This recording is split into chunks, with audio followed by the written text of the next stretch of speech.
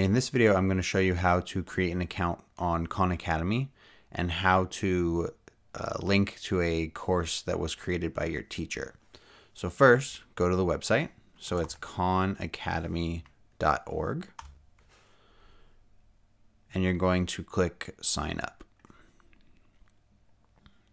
You're going to be joining as a learner, and then make sure that you put in your birth date. So I'm just going to put January 1st, 2000. Now it's important that you use the correct birth date, because if you put a birth date that's under 13 years old, you won't really be able to do anything on Khan Academy unless your parent gives permission. So next you're going to continue with Google, and you're going to use your school email address to sign up. So the one that says @students.hbuhsd.edu, that's the email you're going to use. So put in your password. You're going to click allow. You're going to have to do this every 30 days. So just click allow. And now it's just processing. And there will be a few more steps that we have to do to finish completing our sign up.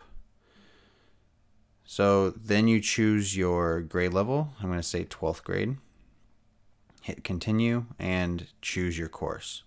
I'm going to say pre-calculus, and you say continue. And this is your dashboard. So the first thing that we want to do is change our name. So it's using our email address as our username. We want to put our real name in here. So what you're going to do is right under here, under your name on the right, it says edit profile. So you're going to click edit profile, and you're going to put your actual name. You're going to use your last name and then your first name. So let's say student, comma, Baron. So it's Baron student. You don't need to make a username. Just put your last name, comma, your first name. Hit save, and now it should look like this.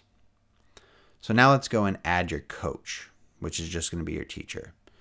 So up here along this top bar, you see on the right hand side, you see coaches. So you're going to click coaches. And then where it says join a class, it says enter a code. Your teacher will give you a code that you're going to enter. So I'll paste this in. When you hit join class, you should see your teacher's name pop up here, and you are now part of their class. So now that you've done that, your teacher can assign you Khan Academy assignments and monitor your progress on Khan Academy.